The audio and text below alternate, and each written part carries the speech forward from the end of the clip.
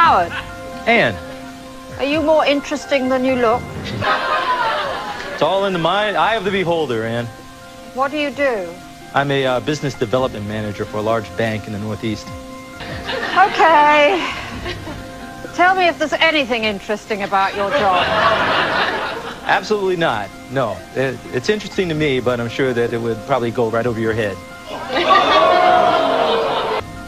Okay, you're always very quick, are you, Howard? In some things, yes. In other things, I like to take my time, if you know what I mean.